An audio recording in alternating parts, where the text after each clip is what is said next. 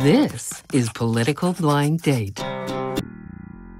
You know, the asylum seeker issues is an ongoing issue. I mean, one thing that I truly believe, right, if the government suspended the Safe Third Country Agreement, I think we can settle the situation with the border communities.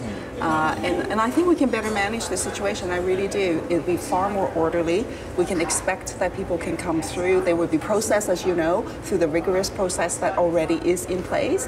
And then, you know, then we can deal with it accordingly. So it does reinforce the point, though, that the United States, in my view, is not a safe country for the asylum seekers. That's why they're fleeing to come to Canada to get to safety. They're not trying to take advantage of us in any way, shape, or form. It's just because for them, the U.S. is not a safe country. We've talked about this how many times, Jenny? I think we've talked about it virtually every day during committee now for the last several months. And so now that you're a parliamentary secretary, you can get closer to the cabinet table and move this along, yeah? Nothing to do with this issue, but notwithstanding that, from a principal perspective, you know, our border is open, right? And I think that's the message.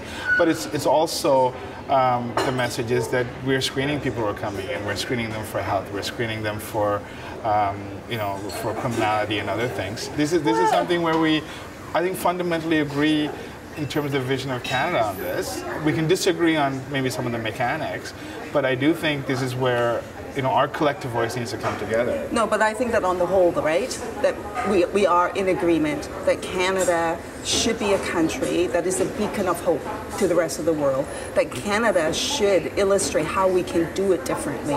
And we do, in the sense that we do have an open border, with the exception, though, with the Safe Third Country Agreement, we are forcing people to come through irregular crossings, risking life and limb. Mr. Sidhu came to our committee, right, and he lost the digits on his fingers. That's completely unnecessary. That is something that we could have prevented, and that's why I'm calling for this. We have another close to 30,000 people who have come across safely, right?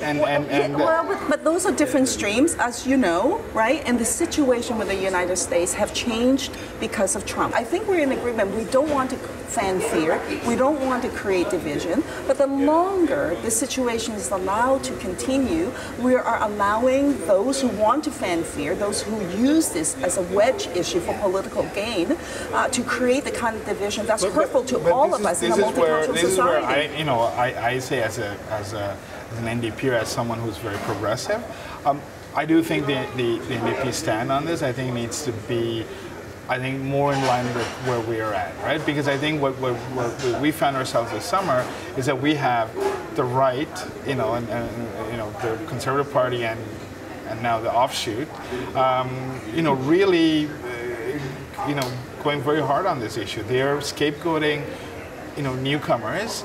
And you know, strictly for political benefit, right? And I don't believe that our visions of Canada and our visions of this society is that different, because you and I have spoken enough times to know that I think there's difference in approach. I think there's a difference in, you know, perhaps some of the mechanics behind, you know, our immigration system, but I don't think they're so fundamentally different. I think on that issue, I think you're right, but you know, the devil is in the details. How you deal with these things matter, and that detail matter, right? Because it makes all the changes. But the macro issue matters too now. Because it does. It is about but hence this, right? So the business as usual approach that the government has taken, the reactionary approach, what I think is a reactionary approach, the ad hoc approach that the government has taken, I think has allowed for that division and fanning of the fear.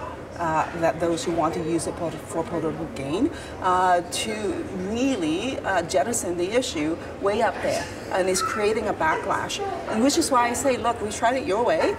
It's been since January of last year. So isn't it time to try a different approach? And the different approach is so nuanced. I think the numbers, right? I think the numbers kind of speak for themselves. Well, the numbers does speak for itself, because most people who come actually are eligible to make a claim. The numbers speaks for itself. So anyway, that's coffee.